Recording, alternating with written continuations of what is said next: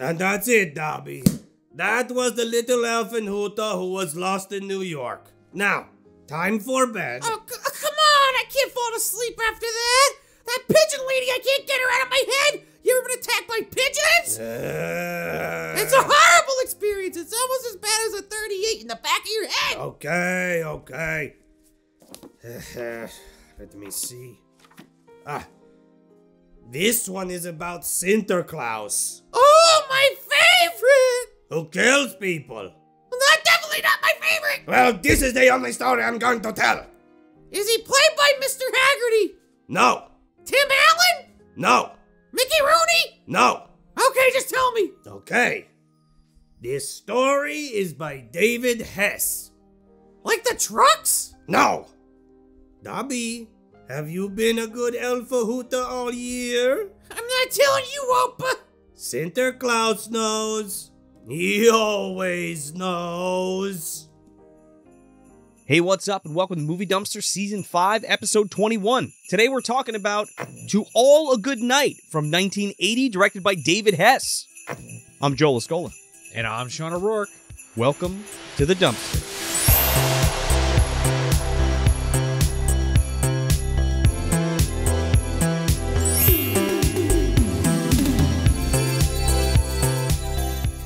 Well, it's our second holiday film, dropping after the holiday, but it's here. It's here. It's okay. This is our last episode of 2022, Sean. Of Season 5, Joe. Holy shit. Kind of crazy.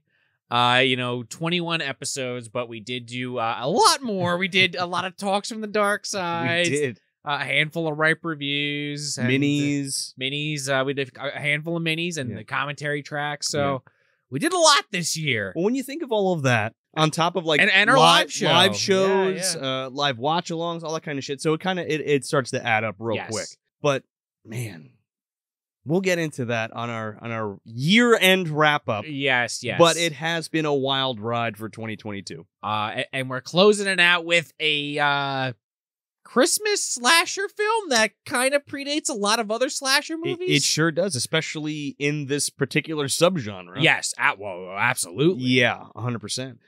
To All a Goodnight. The only feature-length directorial film, or directorial effort, rather, of David Hess. Yeah. What else was this guy kind of known for? So David Hess is famously known for playing Krug in Wes Craven's Last House on the Left. Oh, yeah, I think you had told me that Piss your previously. pants. Yeah. He also scored that movie too. So he's a composer, director, writer. Yeah. Did he do it all for this movie? No, he didn't. Yeah. So like the music, I guess, like I don't love it in this movie, but it's not like my favorite circus music or anything like that. It's kind of like, your classic, slasher kind of generic kind of plotting music. It's fine. I think it kind of gets a little grating towards the end, but it's pretty good. I'm into it. I really like the synth score here. It's accredited to two people, and neither of them says composer. It says one's arranged and one's something else. So I guess it's both of them. But anyway, there's just one beat that just kind of gets a little too repetitive, but I feel like that's them, David Hess or whoever composed this, like you just said, chasing the genre he a did, little. but he didn't. Well, right, this yeah. But he is the composer, yeah. But I don't know. I really dig the score in this. I mean, it kicks right out of the gate of this. No, yeah. And it's 1980, so like I feel like if you don't do any research on this, or if you don't know your years, you could very easily fall into the trap of thinking this is a Friday the 13th ripoff. Well, we'll get to that. You want to hold off on that thought? Let's hold off on that thought. That's more like a final thought kind of thing. I say that specifically for later because I want to go through the beats of this. Okay, well then I guess hold on to that little morsel for a little while. Put it right in your advent calendar right there. Just don't pull that little mouse out of the hole yet. Right, you're saving that Christmas tree. Christmas already may be past, but in the MDO it's right here. It's ever present. Yes. Before we get to like all of that kind of stuff and like the history of this film in particular, I just wanted to mention David Hess again because he's so great. As Krug in Last House on the Left, but he's also in a film called House on the Edge of the Park, which is awesome.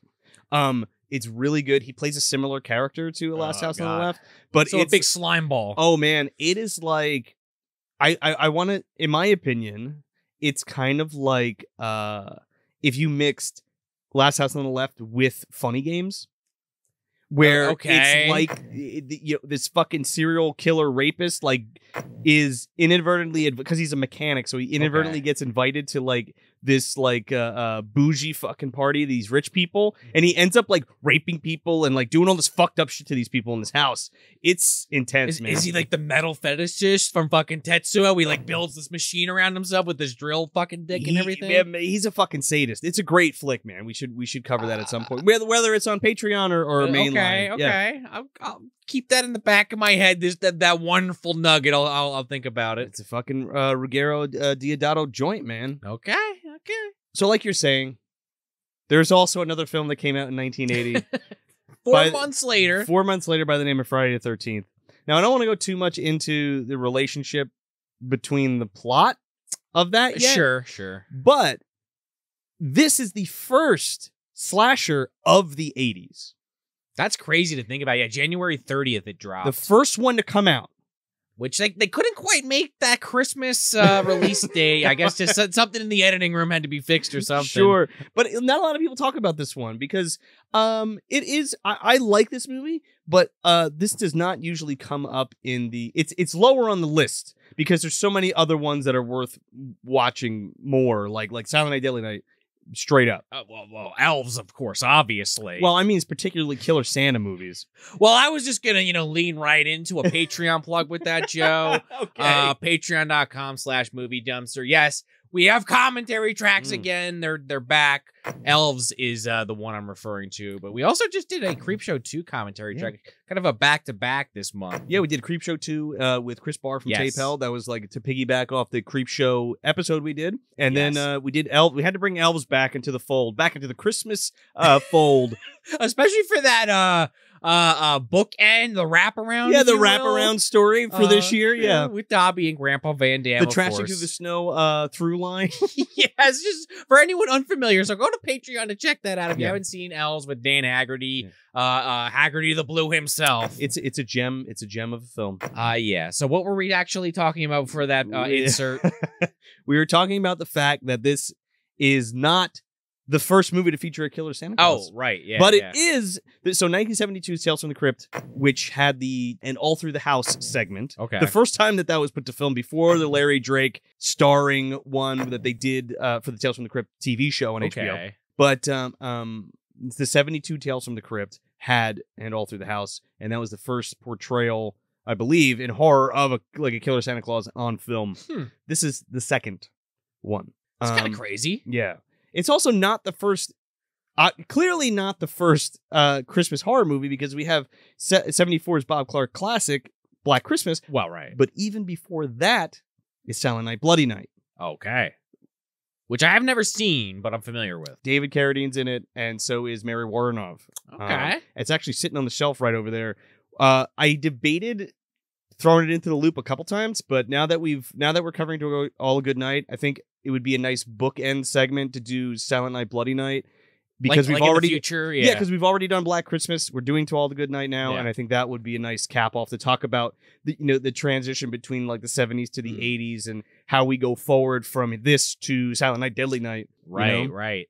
And Christmas horror in general. Sure. Especially like now this year in particular, like there's a few Christmas horror movies out, like Violent Night's out. Yeah, I really want to see that. I may have seen it by the time this video comes out because it looks fucking awesome. I love David Harbour, and he's like beating the shit out of like Scrooge, John Leguizamo, which is just funny to me. And like Leguizamo just leaning into that shit hard too. I'm definitely not going to get a chance to go see it in the theater. Yeah, but I'm gonna try. It should be VOD like this weekend. The Christmas weekend. So this is after Christmas. There's another one that's out right now. That's like a killer Santa movie. I forget the name of it. There's a few out. Oh, Bloody Night or something like that. Bloody Christmas. Bloody Christmas. Some shit. There's it's like a robot fucking Terminator Santa or some shit. Yeah, like Futurama or something. And then there's like that Grinch one. Oh, the mean one. That's supposedly horrible. Well, it's crazy how much Christmas stuff there is coming out. There's a bunch of indie projects too. My buddy PJ Stark has a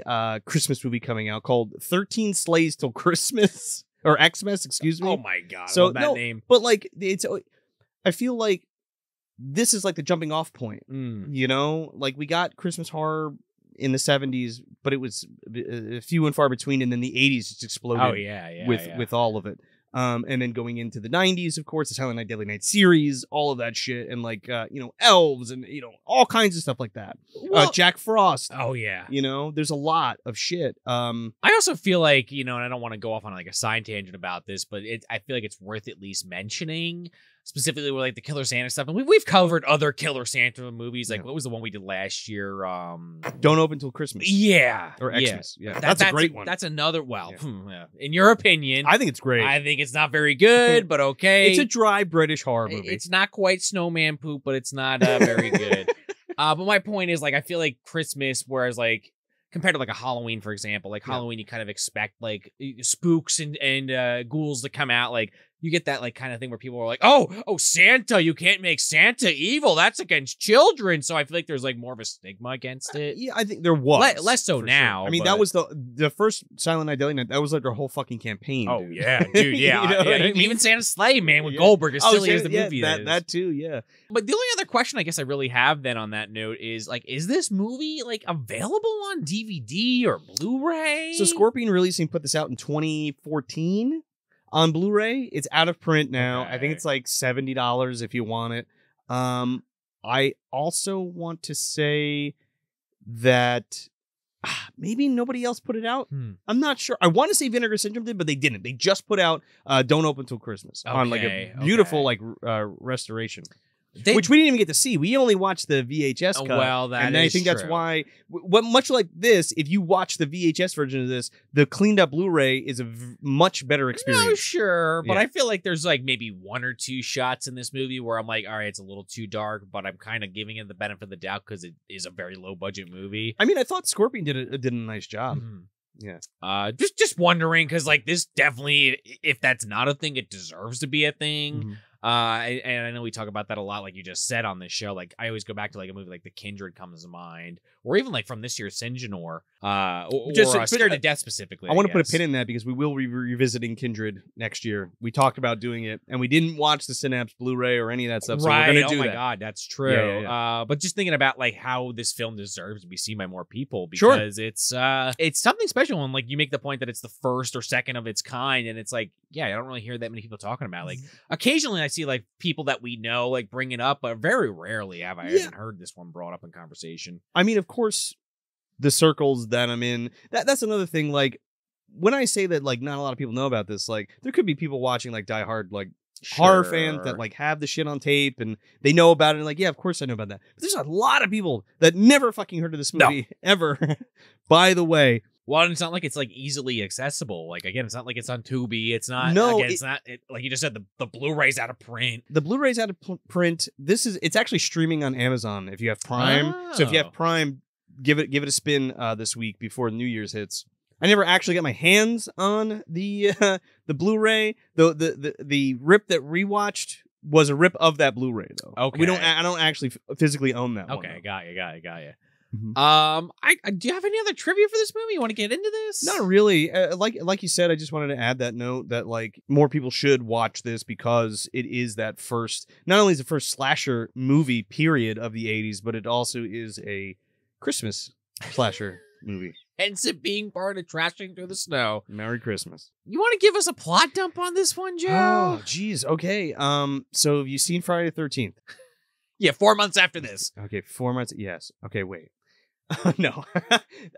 It is wild how many little things are similar though. There's a lot of pieces from different things. I feel like people are sharing script notes between sets. Like, we have this in ours. We have this in ours. Yeah. Don't tell. Yeah. Do you think Cunningham was like working, like talking to David Hess? He's gonna take David Hess to court next.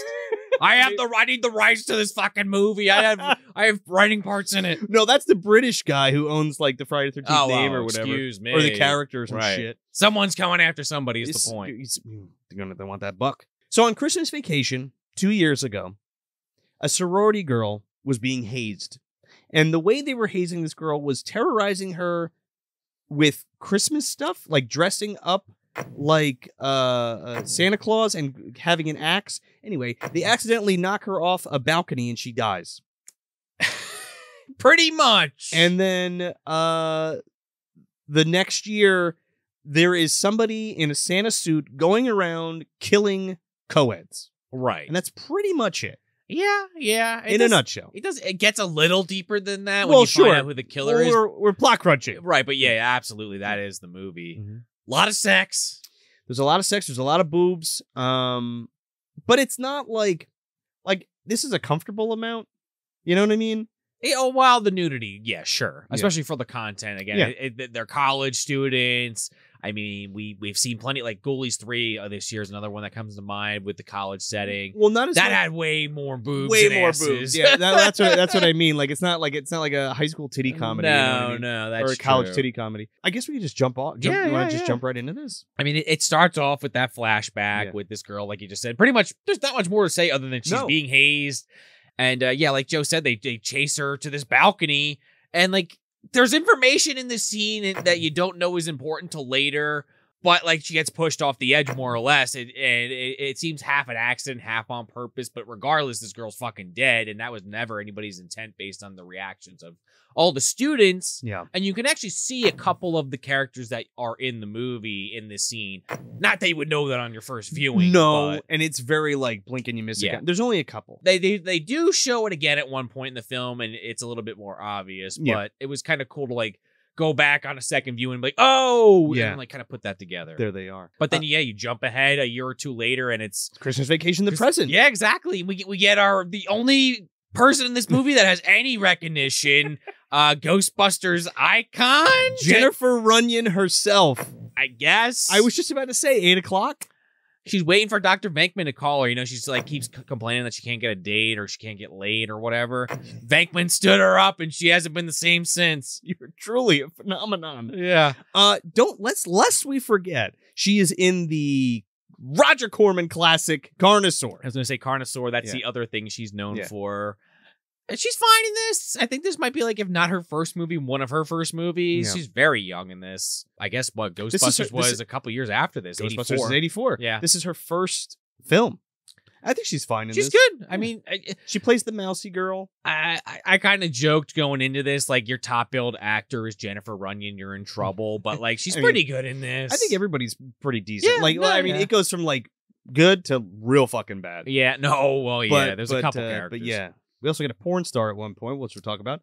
So it opens up, and we're at the college, and it's Christmas vacation, and everybody's going around. They're saying goodbye. Some people are leaving, some people are staying, which ultimately culminates in our core group of sorority sisters, I guess, staying home for the holiday, staying at the sorority for the holiday because they have a plan to fuck some dudes. The rich boys. Well, this is also a super rich college, by the way. Right, which they keep bringing up throughout the film. Like, a lot of these women's parents, they're movie stars, they're politicians. We can't fuck this up. So, right out of the gate, it's like, oh, this is very Black Christmas. Everybody's gone except these particular girls. For whatever reason, they're staying here. They got the house mother. Yeah, Mrs. Jensen. Mrs. Jensen's the house mother. She's making them stew and shit. And their plan is to drug her with some warm milk. With some warm milk and I don't know what. A fucking a horse tranquilizer. Yeah, well, right, exactly. Oh, yeah, some MDUs. Yeah, she'll be fucking, she'll be tripping balls then. Yeah, her fucking penis is going to fall off. She doesn't even have one. It's going to fall off. She's going to grow one. And then it's going to fall off. That's what it's going to melt into her vagina. So. Body melt. The episode that just keeps on giving. It does. All year round. Bingo. Yeah, there you go. Somewhere in there's a Christmas Vacation line. Somewhere in that jingle jangle mess.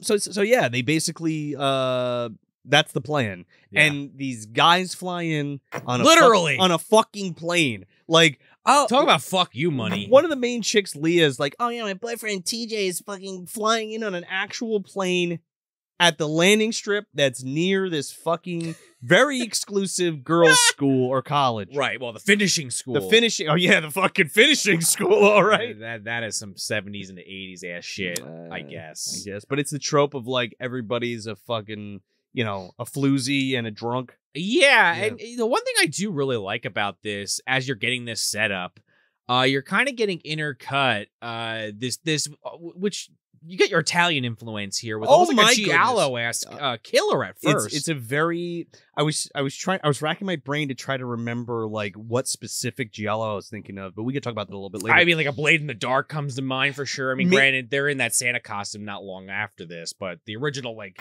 leather jacket. Yeah, but I mean, gloves. so many do that. Sure, like Bird with the Crystal Plumage. Nearly all of Argento shit has a leather glove clad killer with a fucking razor or knife or something. But that's what I thought the movie was going to be. I didn't really think about this. I forgot about the Christmas angle for a minute, and I'm like, oh, this is what we're getting. This is cool. It's more like a Pieces too. Oh yeah, it also feels like House on Sorority Row. Wow. Like specifically like with how this is set up and what we're starting to do here, because when you get that clip, it's the fucking work gloved killer with like a fucking list of names that they like cross out and then pick up the picture of the girl who was tossed off the fucking balcony. Yep. A lot of visual storytelling. It's revenge, baby. Here we go. Merry Christmas. And then like Jennifer Runyon is just like, I think her name in the actual movie is Nancy. Yeah. But she's like, yeah, I saw somebody weird like walking around the property, like this guy Billy or something. And everyone's just like gaslighting, like, you didn't see shit. Like, shut up. You're just mad you didn't get laid. She's like, I really saw somebody. Right out of the gate, like they're eating stew and like eating pie and shit at the table, cherry pie, talking about how they're going to do their business with these guys, and there's with their Irish whispers. Yeah, and there's like one girl, like Cassie, I think her name is, and she's like upstairs, so very akin to like the chick who gets plastic bag in the closet, but like from Black Christmas, but like she's like stripping in front of this window, and her boyfriend's Cynthia. outside. Excuse me. I only know that because like the guy's like, "Come on, Cynthia."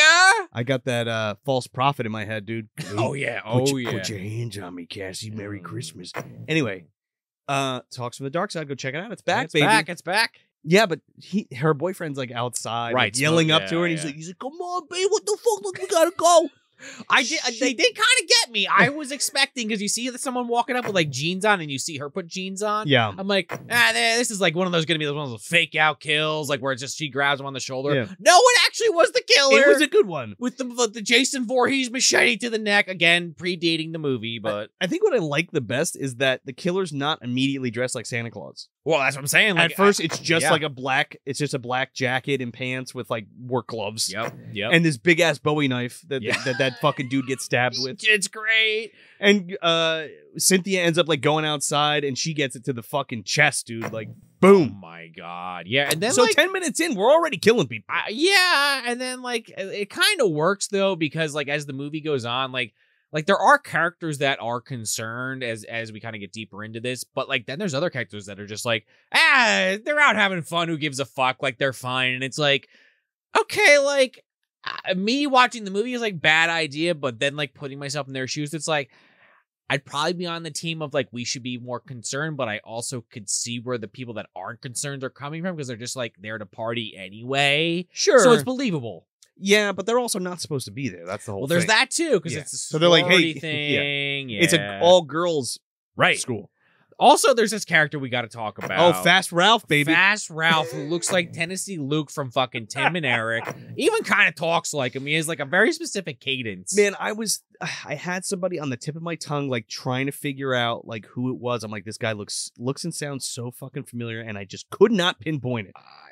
He sounds like Tennessee. He's a DVD monster. Well, it kind of sounds like, he's a little bit of Southern in there. Yeah, he is like big, tall guy, groundskeeper. He is literally a red herring, and I say that specific. I mean, he is, but also he's wearing this bright fucking red Santa Claus ass fucking like under. He's like thermal underwear. Yeah. He's walking around in. I love his lines because he's like, God gave us plants, and I love plants. Yeah, that's great. There's like stew and cherry pie downstairs. He's like, I like cherry pie. He's like, yeah, whatever. Just let Nancy know that you're leaving or whatever. He's like, I like Nancy too. That's creepy. It's actually, it's a good red herring. It's a platonic thing. He's just like, he thinks he's nice. Sure. Yeah, and like, it's not sexual or weird or anything like that. I thought it was, but yeah, I mean, after you find out what happens, it's kind of like his daughter. Like he's looking out for her because he doesn't want anything bad to happen to her. Well, in retrospect, sure, but at the time, like first viewing, I'm like, I don't know about this guy. That's what they want you to think.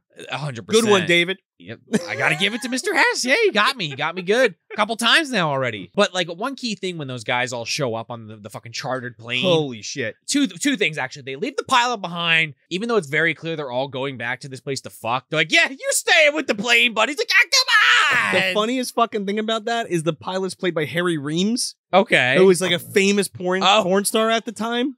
Like big time. Okay, so an inside joke there then. Yeah. But also they all come wearing these Santa outfits. Yes. All of them are dressed as Santa. Right. And then like that's important because then we cut to this like tool shed where someone now dressed like Santa Claus is grabbing fucking Cropsy's cutting shears off the wall. Oh yeah, he borrowed that shit straight up. Yeah. And then you do see Fast Ralph with the cutting shear or hedge shears, whatever the fuck they're called. And you're like, hedge clippers. Oh, hedge clippers. Yeah. You're like, oh, why does he have them? Santa had them. Oh, what's happening?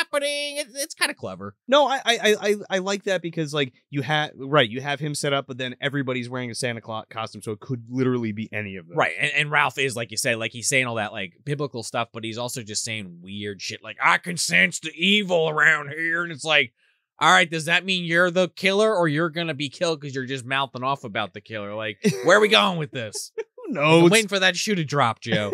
So they're all hanging out. This dude's playing a fucking guitar Horribly, by and the he's way. like, I'm no good at singing, and like that's the punchline of the joke, which is pretty funny. Yeah, no, that's good. Yeah, your playing wasn't so good, but I see what you're doing there, pal. Yeah, so they're fucking kicking back some brew boys and some fucking J boys, and they're getting all ready. that. The orgy's starting Oh, soon. the orgies, we're getting lubed up and ready to go, man. There's this one British girl who I really don't think she's British.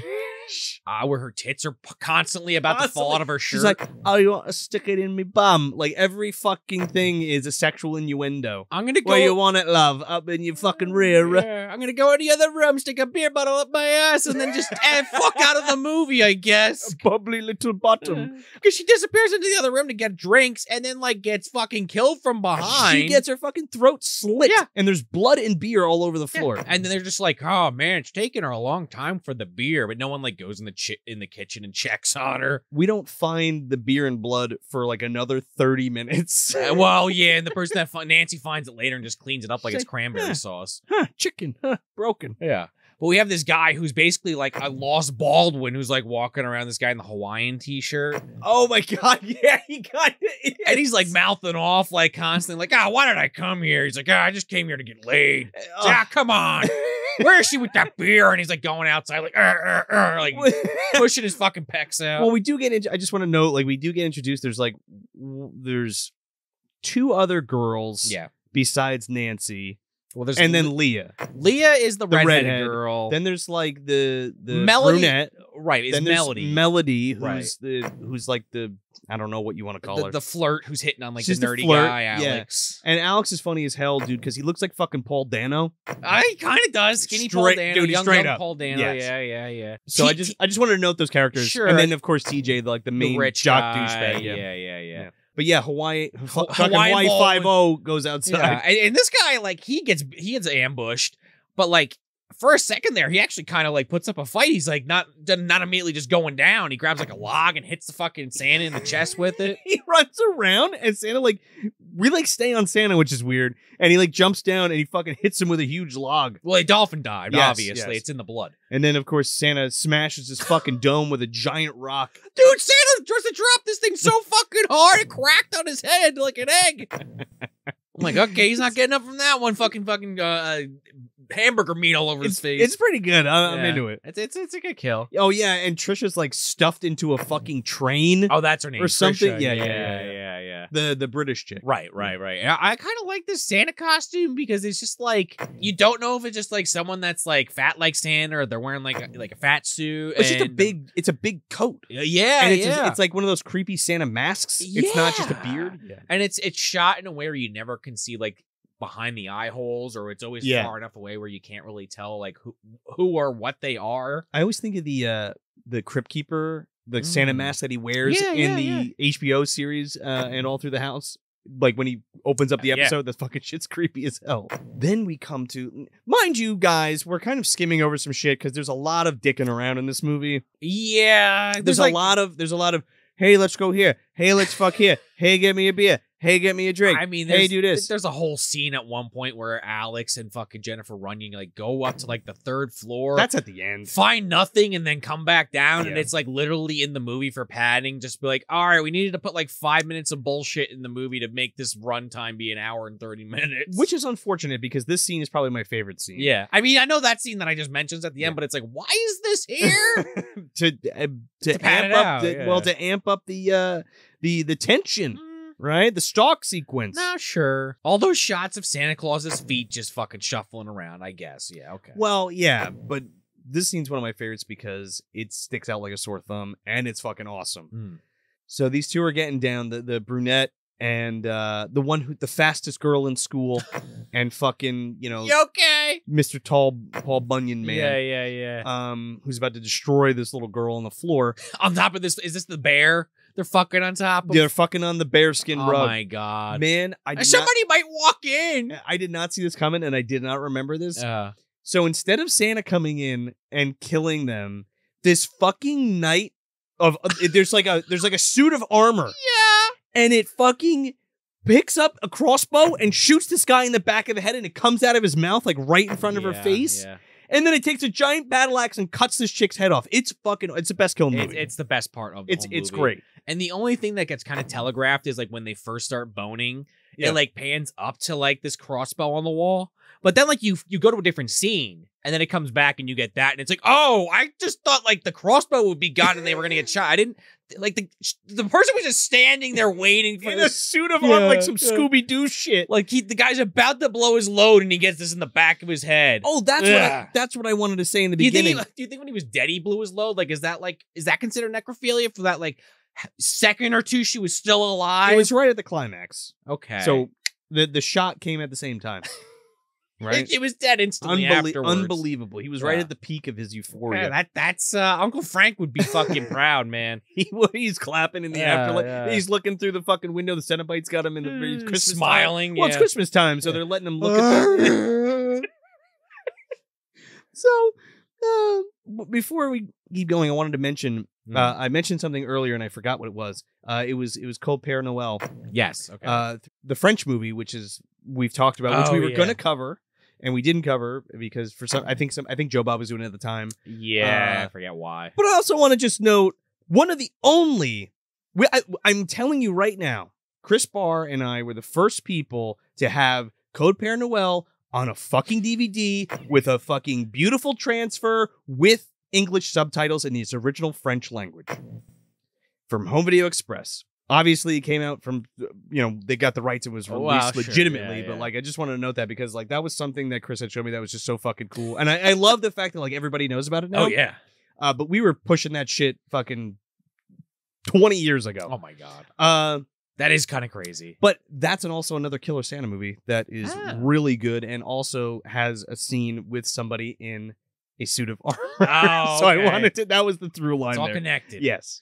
So, just to set this up, we kind of have this whole back and forth with Alex and Melody where she's hitting on him because she's kind of turned on by him being smart and he's a virgin, so she takes his virginity. So that's getting her wet because she's like, this guy's never fucked before. Yeah, and it's pretty funny. It's kind of funny too because the next day he's talking sports and it's the machismo's kind of seeping into his brain now. He's trying to fuck everybody. He's like, let's go play some football. Hey, you want to wrestle? He's like, well, I fucked the porno actress. Now I'm gonna go after the girl I'm actually interested. I guess Jennifer Runyon. I have my confidence now. Yeah. Well, want to wrestle? Well, the whole want me time. to chase you? Well, that's she's sitting in the room, next door, listening and having the time of their life. And the next day, he's like, "Yeah, I always thought you were kind of cute." While she listened to him get fucked the night before by this other chick. This is also but true. Anyway, so him and Melody are chasing each other through the woods, kind of playing cat and mouse. And he bumps into Jennifer Runyon, and then they're kind of chit chatting, and then they're running from each other playfully. Yeah, so they start to get nobody's boyfriend or girlfriend. They're just it's just they're playing. It's whatever. But there's a part where Ralph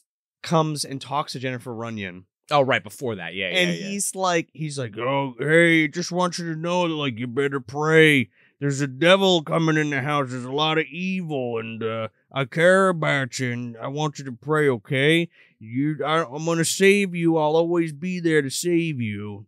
Cut to the next day where she trips over his corpse, and he's been, like, scalped. Like, the whole top of his head's, like, ripped off. He's got a fucking axe mark in the middle of this motherfucker's head. They step on him, and he pops up like a rake. Oh, my God. He's like that Resident Evil figure, like the zombie from back in the day that, like, pops up. Forest Spire, he's right there. Oh, yeah, that's what it was, yeah.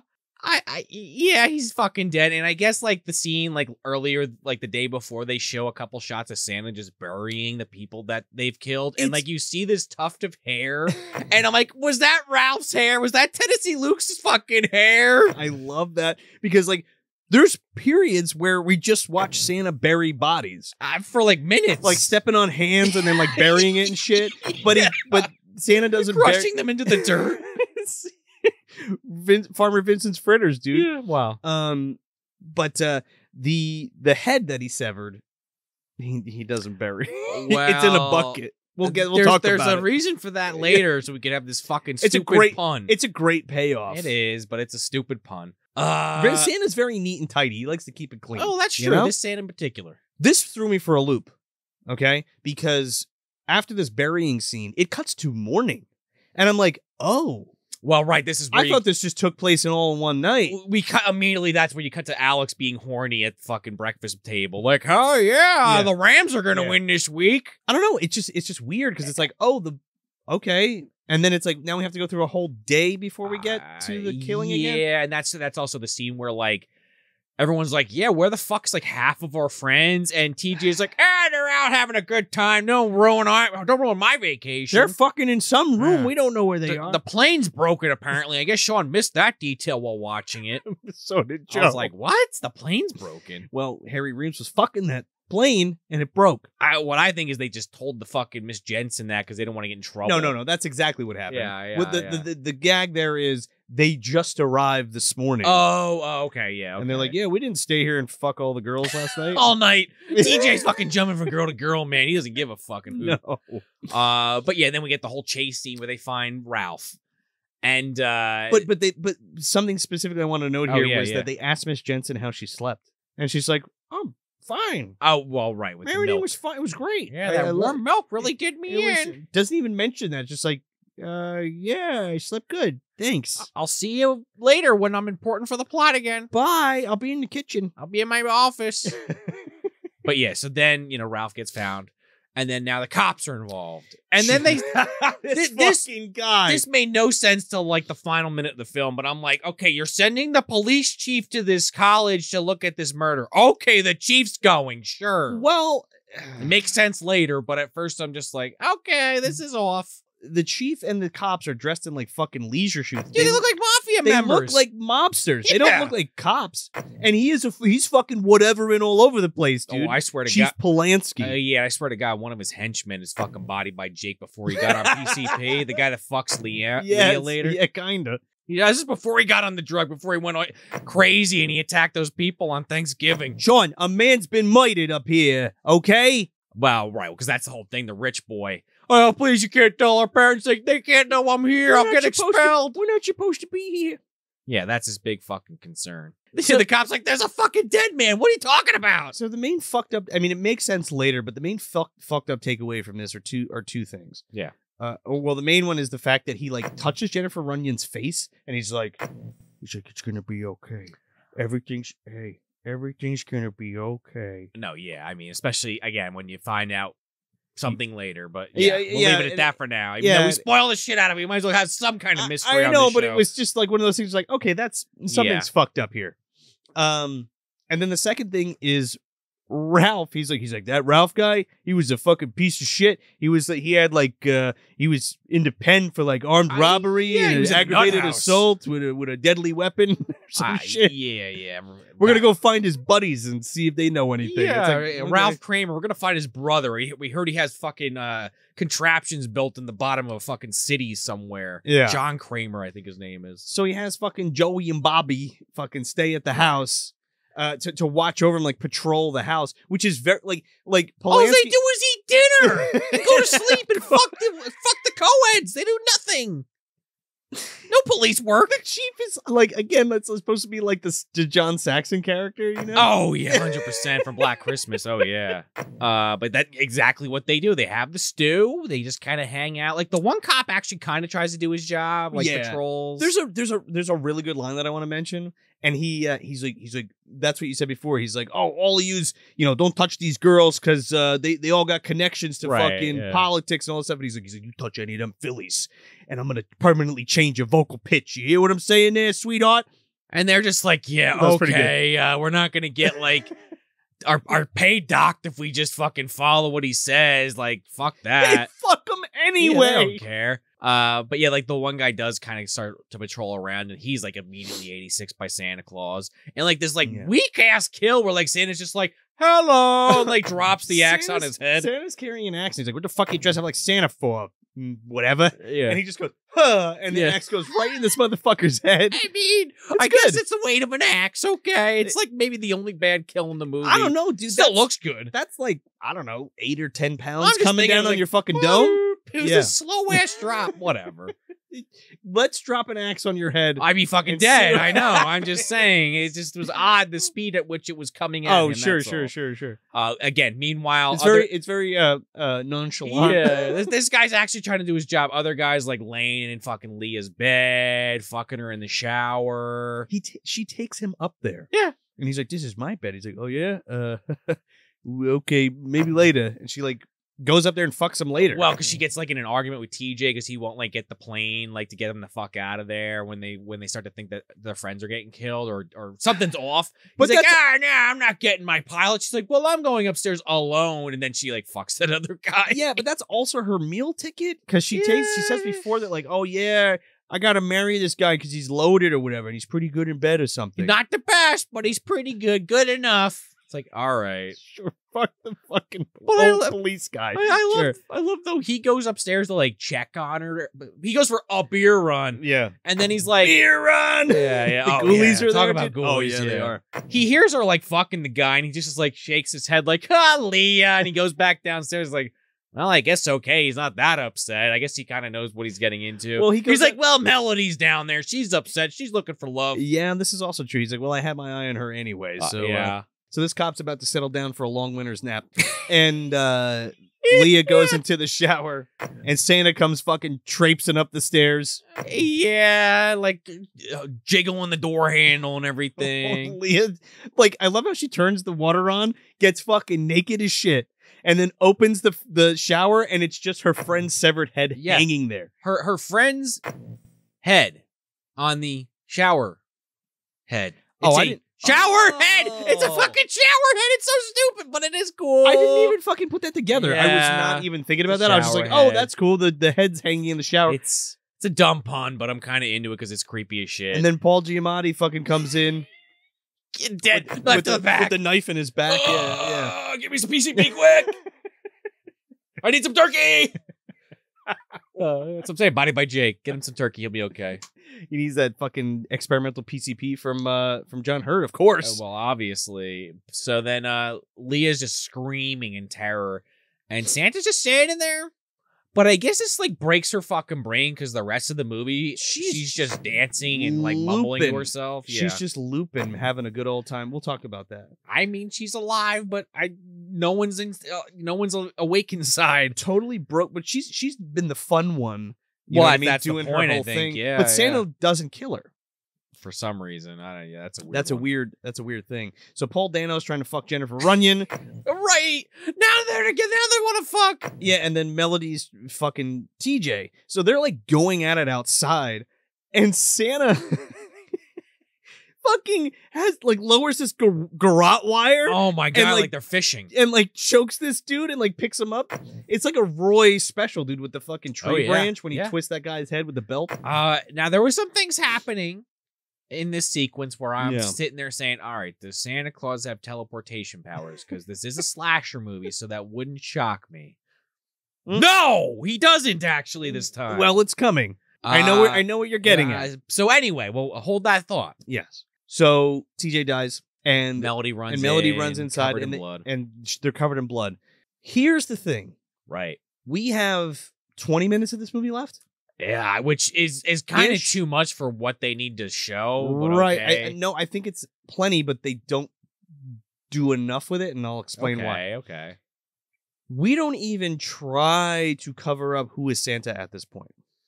It's kind of just like if Melody- you're watching the movie, you can kind of figure it out. If you're like, well, this No. character hasn't shown up in like No. 40 minutes. Not even. Melody runs out of the house. Yeah. Santa shows up and throws off his mask. Well, right. And who is it? It's Mrs. Voorhees, obviously. Yes. Basically, Pamela looks like Voorhees. she fucking Mrs. Jensen looks like Mrs. Voorhees, and that's what makes it even funnier that those movies came out so close to each other with the Mrs. short blonde hair. Mrs. Jensen can get it for an older lady. Yeah, She is the killer. right. And I kind of saw it coming. She's there and she's like, you a boy drowned at the lake. You let him die. He's my special boy, my beautiful boy. No, my beautiful daughter. You threw her off a fucking balcony. My favorite part of this is something we don't get in Friday the 13th because she's like, you did this. You were one of them. You harassed her and made her jump off the. She's like, and Jennifer Aniston's like, what the fuck are you talking about? Like, this is my first year here. I don't even know your daughter. Yeah, okay. I thought that was pretty good. Okay, Jennifer Runyon. So, well, maybe. You fucking liar. Miss Jensen, basically they do like a scene where she chases her around the house. Yeah, Miss Stalk Jensen- sequence. There's a stalk scene, which is pretty good, and there's like a rough and tumble thing where they fight each other a little bit. And there's this weird scene, right? So we all know what the culmination of it. This is why we went up the stairs before, because it needed to show you where the fuck that balcony was. Well, okay, fine. Yeah, sure. This is a weird scene because this is To like call back to the beginning. This is like the end game here, right? right. Yeah. Where the poetic justice happens. Yeah, I guess. Yeah. Yeah, because it was an accident in the first place, and this person's just been killing people. So they're getting their comeuppance the same way that their daughter was killed accidentally, except on purpose this time. Yeah. So it's weird because Jennifer Runyon goes at her, and Mrs. Voorhees is coming at her. And then it cuts to the scene from the beginning of her daughter falling. Right. So we don't actually see like Jennifer Runyon hit her or shoot her or stab her or anything. It just cuts to the girl falling and hitting the ground, and then Mrs. Jensen's just on the ground in the Santa outfit. It's very unsatisfying. It's they're trying to show something visually that is just not very well told visually, if that makes any sense. Because it's like Jennifer Runyon's supposed to be the girl in the beginning in the red with the Santa hat on. It's supposed to mirror that she was part of the people pushing her against the edge of the balcony. Sure. And she fell, but this time it was like supposed to be, because like the way they're cutting it together, they want you to think it's like because it's like flash, like it's happening simultaneously, like Joe's saying. It's like you don't actually see her push her, but you get well, she obviously pushed her because how else did she fucking fall off the balcony? Right. But the way to do that is to have a satisfying exchange of blows, and then she goes over and hits the pavement. Agreed. Then, after she hits the pavement, let's flash her daughter in the same position, and there you go. Exactly, but they're like hung up on this whole concept of, well, it's got to be exactly like the opening because you won't get the point otherwise. It's like we saw it fucking 3 times. Like, okay, yeah, we and then she just explained it. She clearly like ran at the girl with the other people and pushed her over the edge. I again doubt she was actually actively thought someone would die. But the point, I suppose, is, yeah, she really was there. She was lying, saying she wasn't. And yes, she was part of the reason why this girl died. I don't know if she was lying. I just don't think that person was identified is the thing. That's what I'm saying. Is that literally that's her in the flashback. No, I'm saying that it might not be her. It might be no, it is her. 100%. I rewound and looked. You sure? I paused it. It's her. Okay. That's the whole thing. It's just super unclear. And the fact that we're even having this debate, if you want to call it even a fucking debate, it's a testament to the fact that it's very confusing. unclear. Yeah. But that's my read on it. No, that sure. That's supposed to be her, and she's just like, oh no, I wasn't there, but she clearly was. Yeah, I mean, would you say you were there? Fuck no. I don't know what you're talking about, lady. I also probably would have like transferred schools or something, but there's like there's a lot of things that they could have done. They're all very okay with it, but they're also spoiled rich kids, so they're used to right. getting away with shit like that. They're like, oh, oops. Well, sorry. I mean, in the opening of the film, she's like, "Go take care of my cat," and like the family leaves and everything. Right. But whatever. That doesn't mean she should immediately be assumed to be a murderer. No. So Leah's dancing around. Yeah, and she's fucking cuckoo at this point. She's just like, yeah, she's done. She's cooked. And she's like, come on, we gotta leave or whatever. So they go downstairs. And you see another Santa bringing in Mrs. Jensen in the Santa suit, and you're like, oh, fuck. There's two! There's two! Yeah. And it's her husband. Who is? Which is fine. That's It okay. is- It's okay. It is fine. It's okay, but it's Mr. Polanski, the chief, Right, the chief of police. Which then makes sense that the chief of fucking police is there for this murder. It's like, all right, fine. Now it actually kind of makes sense that the head guy would show up for this fucking homicide. Yeah, because they were getting killed. Because those two cops that I guess he hates those two cops. That's He's why like, he was "Fuck like, 'em." fuck it, I can spare these Yeah, assholes. yeah, Kill yeah. them all. They're a drain on my fucking payroll. They're obviously the scumbags because Yeah. they're fucking the chicks in the Oh, sorority house. That's true. This kind of like twist kind of comes out of nowhere. Like I You definitely killed my wife and you killed our daughter. Yeah. Ah! I mean the house mother being the killer, I kind of saw coming like 40 minutes in, but him being a part of it, that kind of caught me off guard. Yeah. So I was like, all right, No, but the house mother's a good twist. I like that. it's a good twist, lot, but I yeah. saw it coming. This I was like, whoa, Sure, yeah. didn't see that coming at all. You So know I what- was like, oh, You know, bravo. you know what else I didn't see coming? Paul Dano firing the fucking crossbow and shooting this guy in the fucking head with it. He looks like that fucking guy from Troll 2 that scream. Oh my god! Yeah. But yeah, he fires the crossbow and this Where are all the thing's- girls, Elliot? Yeah, exactly. This Yeah. this fucking arrow's like this long. It's not even fit on the screen. This It's like thing's a so long. harpoon. Yeah. Oh my god, right through the chest. It's awesome. I think it's really good. It just about hits Jennifer Runyon. Thank God she backed up. Look, it's a very specific crossbow because if it didn't hit that chickadee, that brunette in the face when it came right through the dude's head, That's true. I think she's safe. Yeah, skulls, bones, anything that stops it in its tracks. Yeah, that's a good point. There's like hooks that pop out the back to stop it from going through. Predator tech. Yes, Oh, of okay. course, yeah. Just lying around this college. Well, it's sorority possible, campus. yeah. It's the They- MDU, Sean. Well, that is true. John Hurt may have opened a portal. Baldwin, a Baldwin relative of some kind was there, so it's always possible. Take it. Yeah. Mhm. Then it basically kind of ends. Like Alex and Nancy leave. They're just like, fuck Leah. Someone will come and get her later, I guess. They just walk away. And this woman's just dancing, like brain broken. It closes on Leah like dancing up on the balcony, and it just like turns red, which is kind of cool. And then that's it. It's disturbing, but yeah, that's the movie. I like this film. I think it's great. I maybe not the. It's not the best. It's not the best. Christmas So horror what film. would this be under your Christmas tree, Joe? What gift? This is one of my favorite stocking stuffers, Okay. which is those dark chocolate oranges that you smack and they turn into slices and you can eat them. Those are good. They're fucking. You gotta make sure you delicious. eat them right away, though. Don't let them sit in a plastic bag for 6 months like I did once. Well, the thing is, like, I eat them and they're so good, but then I kind of get sick of them and I'm like, Yeah. all right, that's enough. I can't eat this whole fucking thing. Yeah. Too much sweets. And by that I mean, there's a lot of good stuff in this, but I think in doses. A lot of this, we're dragging ass a lot through it. This is an end of the night watch, you know. Yeah. And it's also, look, there are reasons to watch this movie. Like we mentioned in the beginning, it's the first Christmas slasher of the 1980s. It's the first slasher period of the 1980s to come out. Yeah, that's true. And it just happens to also be a Christmas themed Yeah. one. It's actually shot pretty good. So like, if you've seen this movie on tape, you really need to watch it on that Scorpion releasing Blu-ray, or watch it on Amazon, or watch it restored, because of course, like the story is with a lot of these old VHS tapes, especially like we talked about Sinjanor and Scared to Death, a lot of it's super dark.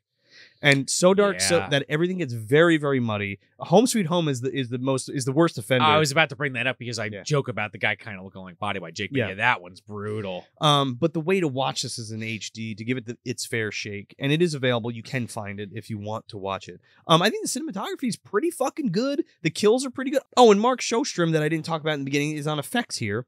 Who's worked on everything from Phantasm 2 and 3 to Evil Dead 2. Oh, wow. To My Demon Lover, like a ton of shit. So that's cool to see him here, and they're pretty good. Like, I really like. There's a couple really good kills in this that I think are worth price of admission. It's a good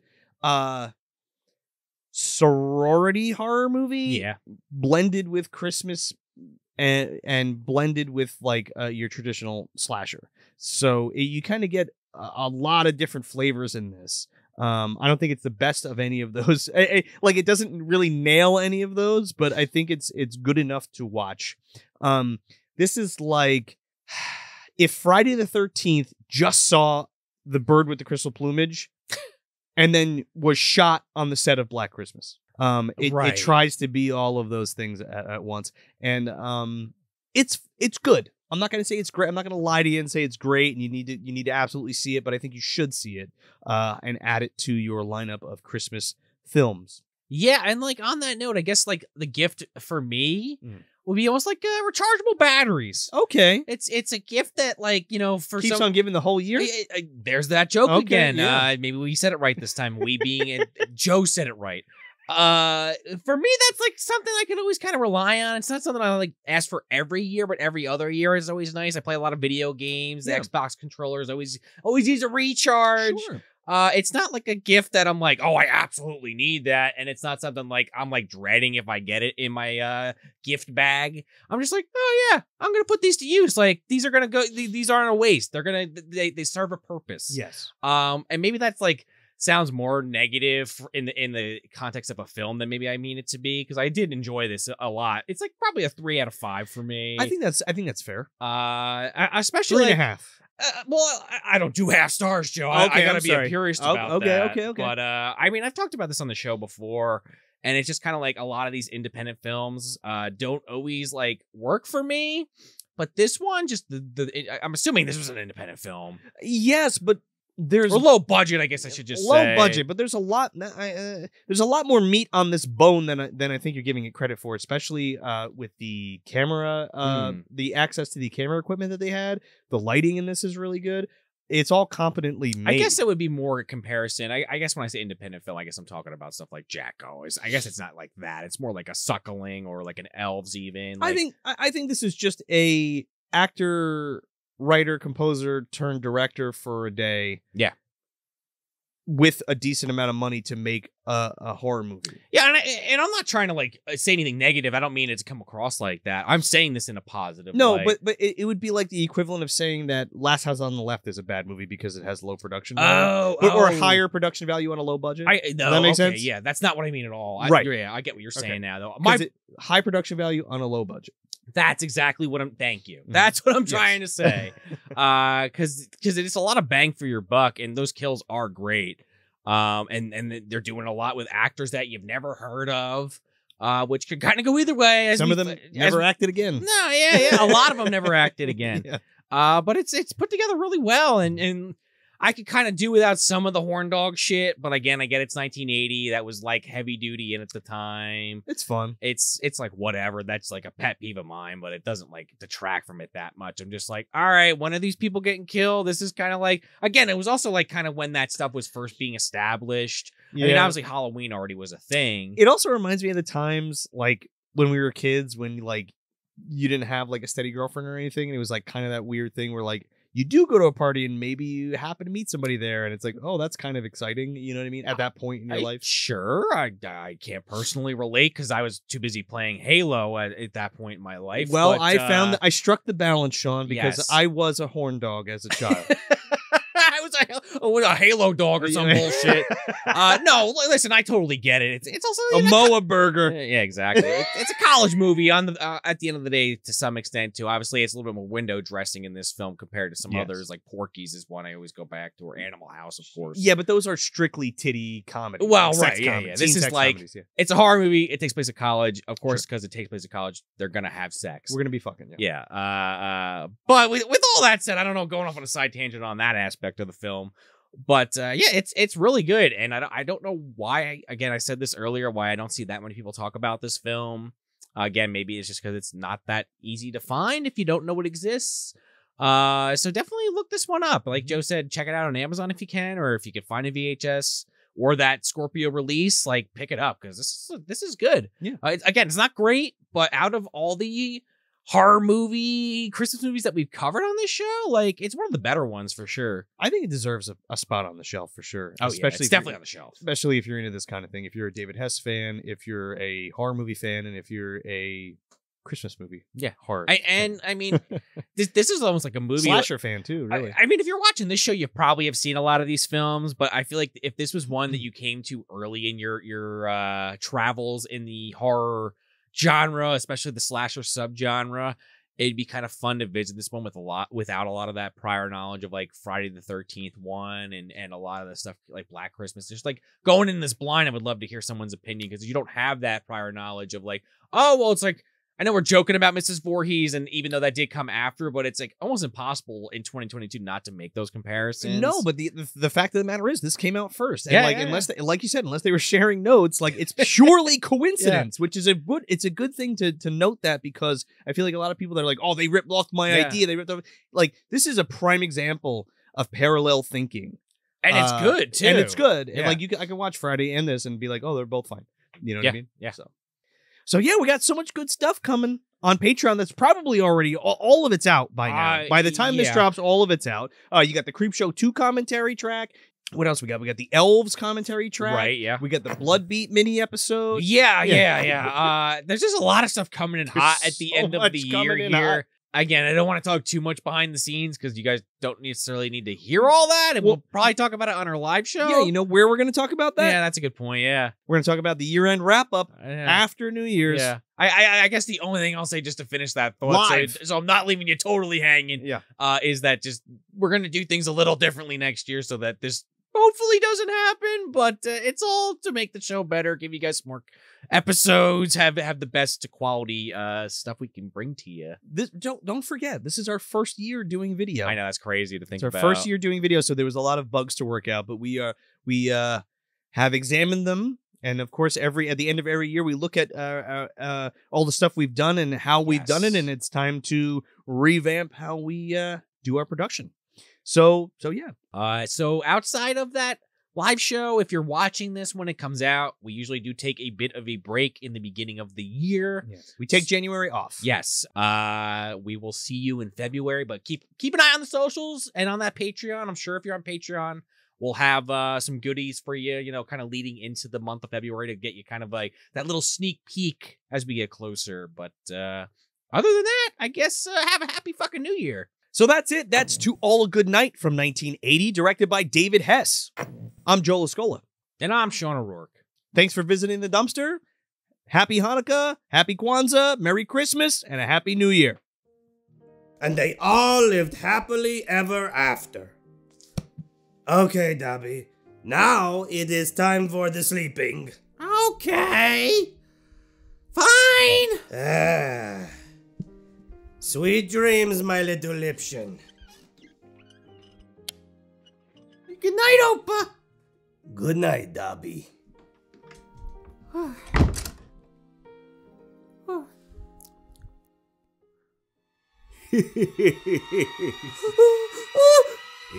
Yeah.